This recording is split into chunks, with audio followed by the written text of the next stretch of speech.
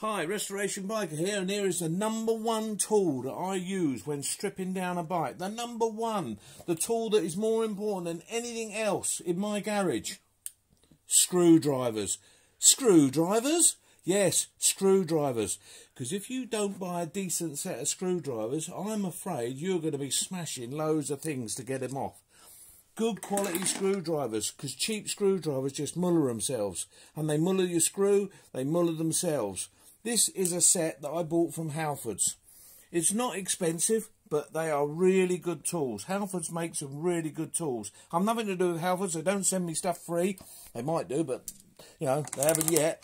But here is the screwdrivers I've used for years. Look at them. Look, look, look. They're not that bad. They've undone some real serious stuff. So, although tools have to be good quality, the tool that must be good quality is a screwdriver.